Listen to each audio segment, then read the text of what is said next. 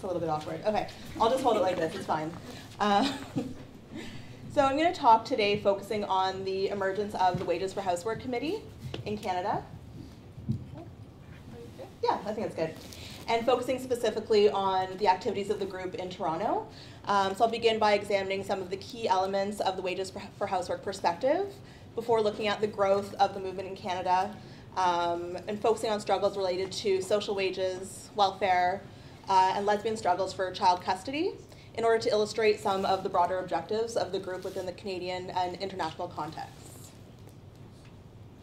So the Wages for Housework perspective from a more broadly speaking, so future Wages for Housework feminists, both in Canada and within the network more broadly, were involved in pre-existing student feminist, worker, and leftist groups in the late 1960s and early 1970s.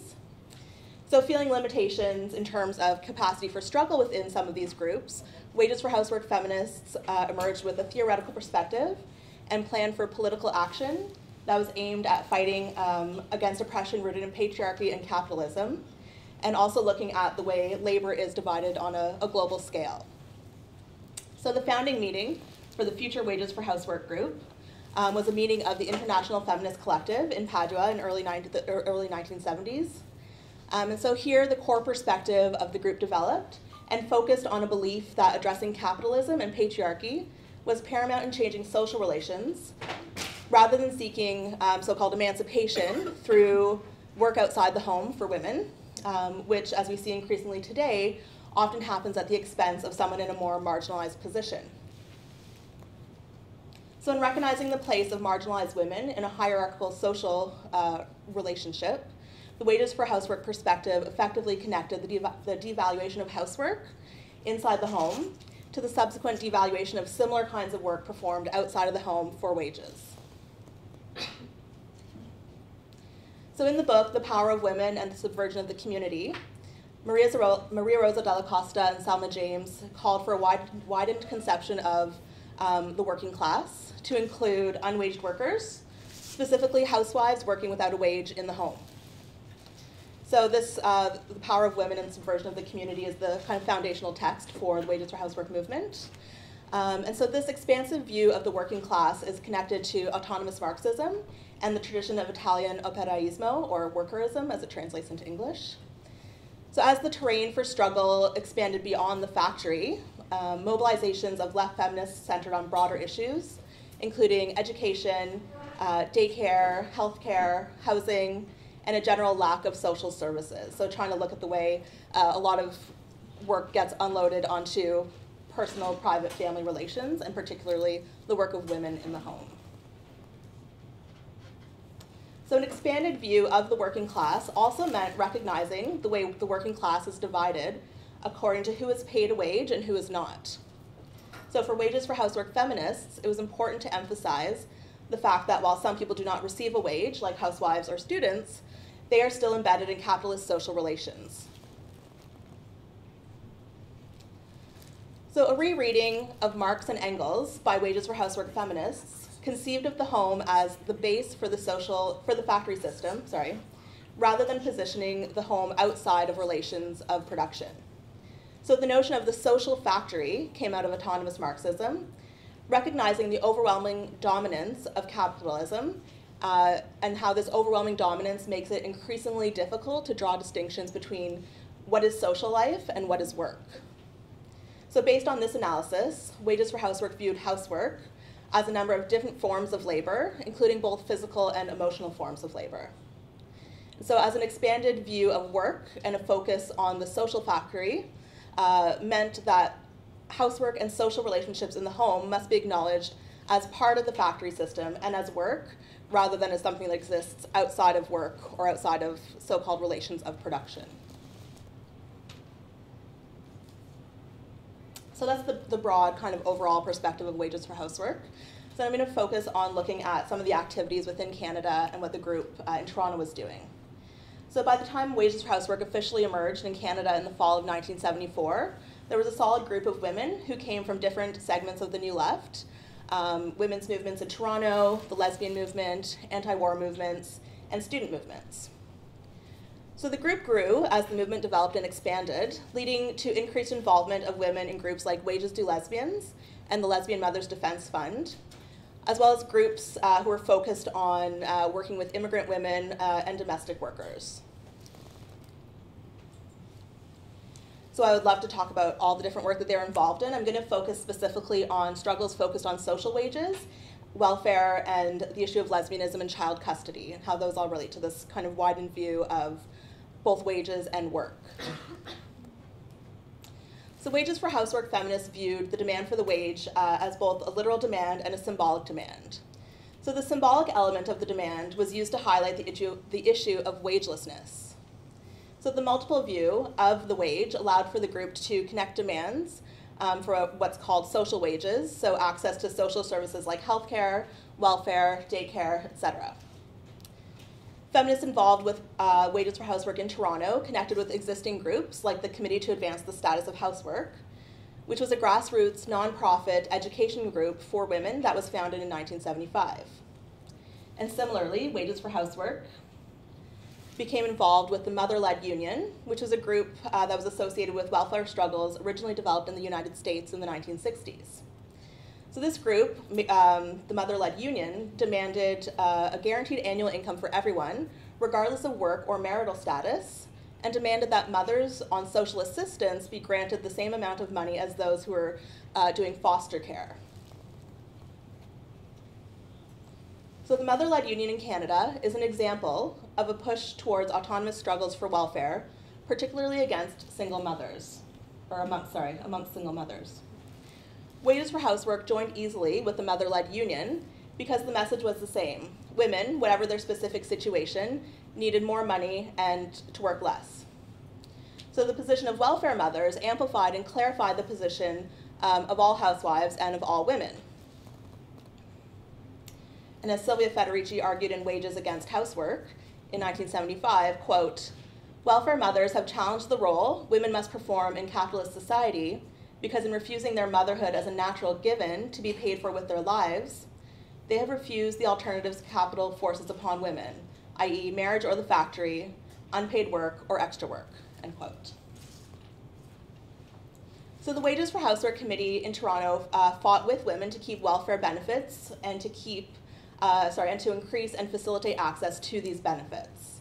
And they also worked to educate women about their rights to specific social assistance programs through different pamphlets and publications. So welfare was presented as a wage that in some ways valued housework, though certainly not at a rate that was adequate or enough to provide any real alternatives. So another example of Wages for Housework's linking to the issue of social wages is evident when we look at the early work of Wages for Housework in Canada, which was connected to family allowance. So family allowance, or more popularly known as the baby bonus, was a program that started in Canada in 1945 as an incentive for women to have more children in the post-war period. So it was universal, meaning that it went to all families, regardless of income, as long as they had children. So the most important aspect of family allowance is that it came as a monthly check paid to the mother in the home directly, except in the case of Quebec where it went to the father in the home. So this was often one of the only forms of money that women received in their own name if they were not employed outside the home. So because it was paid to women, it again valued housework, at least on a symbolic level. And so as the Trudeau government proposed cuts to family allowance programs in the late 1970s, Wages for Housework feminists organized a Hands Off the Family Allowance campaign, going door to door to schools, community groups, etc., getting people to sign a petition demanding that the Trudeau government not claw back these programs as part of larger cutbacks to social services, although they were ultimately not entirely successful with that plan. So I'm going to shift a bit now to talk about the issue of lesbianism and child custody and thinking about struggles for autonomy in that context. So Wages Due Lesbians grew out of the Toronto Wages for Housework Committee, examining forms of gender and class-based oppressions outside of the context of heterosexual relationships. The main focus of the group in Toronto would be custody rights for lesbian mothers, resulting in the development of the Lesbian Mothers Defense Fund. And actually, the Lesbian Mothers Defense Fund ended up lasting well beyond the activities of Wages for Housework and Wages Due Lesbians itself. So prior to the 1970s, many lesbian mothers did not fight for custody of their children through the homophobic court system for fear of being outed, shamed, or viewed as delinquent because of their homosexuality. So even in the wake of the decriminalization of homosexuality in 1969, many lesbians who had previously conceived and raised their children in heterosexual relationships feared being viewed as deviant because of persisting regulation of homosexuality. So this meant that many of them would choose to remain in the closet for fear of being denied custody or access to their children. As Canada's family law system began to change, the courts looked at the same-sex couple, which reminds us that queer individuals are accepted according to their ability to adhere to heteronormative criteria of citizenship, or what has come to be termed homonationalism or homonormativity. So assumptions connected to homonationalism are rooted in notions of class respectability and white privilege. So Wages Due Lesbians resisted these restrictions, arguing that forcing lesbian mothers to either live alone and support themselves or return to their heterosexual relationships was not a real option when we consider the kinds of jobs available to women in the 1970s. So low-waged, precarious, and feminized job ghettos. Lesbian mothers struggled with choosing between raising children alone on a low income or remaining in an undesirable marriage until the children were older. So when lesbian mothers attempted to fight for custody in the court system, they would often lose, even though legislation was changing. There was still a lot of difficulty. So these choices were constrained. The struggle for wages appealed to lesbians who joined Wages Due Lesbians because they were able to see how free labor in the home, so performed by straight women and lesbian women alike, undermined their work outside the home in terms of both wages and job security.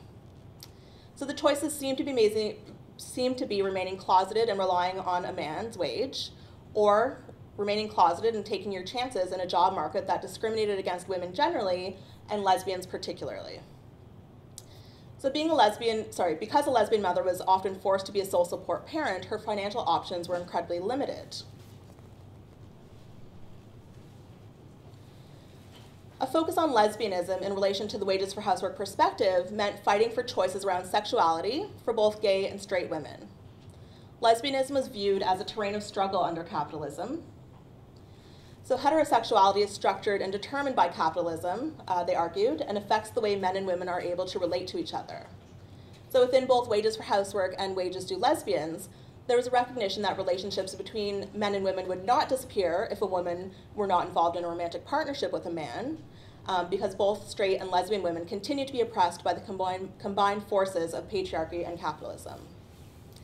And further, capitalism imposes heteronormativity as it ensures that the needs of the workers, of the workforce, will be met within the confines of the family, so that capital can absolve itself of any obligation to ensure that these needs are met elsewhere. The perspective they advocated, therefore, was to say if women had access to money, they would have more options to make choices and to create alternative lifestyles for themselves. So the analyses of both work and wages developed by Wages for Housework allows us to see the connections between the unwaged work of women in the home and the devaluation of the same work in the labor market. So when wages are absent, then work is rendered invisible. A narrow view of the productive quality of work also masks emotional or immaterial forms of labor. So when we're able to uncover or highlight these invisible or immaterial forms of labor, then we see a group of workers whose labor is very clearly being exploited. So students are one element of an invisible workforce, many of whom don't even see themselves as workers. And more than being unwaged, students are actually paying for the privilege to be workers because of tuition fees. So while many see education, particularly post-secondary education, as a necessary stepping stone to stability in terms of long-term employment and stable wages, we're currently faced with the reality of a job market that's increasingly precarious. And I'm sure you all know this, so I don't need to highlight that for you. So when we consider the issue of the rise of precarious work more broadly, it becomes increasingly difficult to ignore the impacts of globalization and neoliberalism, particularly when we consider who is most impacted by austerity measures, the rise of the informal workforce, and the normalization of a precarious labor market. So as unemployment rates rise, the growing informal economy is made up of invisible forms of labor. So women, particularly those in the global south, make up a huge portion of the informal workforce, which is largely invisible and subject to precarious work situations, exploitative conditions, and low wages.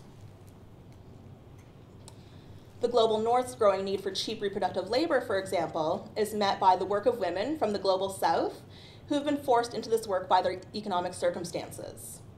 Living caregiver programs are used to capitalize on economic inequalities of globalization while continuing to marginalize migrant workers or others with precarious status, particularly women of color, reinforcing the systematic marginalization of all women through the continued devaluation of housework. And so as long as housework is seen as non-productive and as work that is unskilled, then women who work in this area, and when we think about this area in a very broad way, then women who work in this area will continue to be economically and socially disadvantaged. So I'll end here and hope that there'll be some good discussions after, and if anyone wants anything clarified in terms of terminology, just let me know.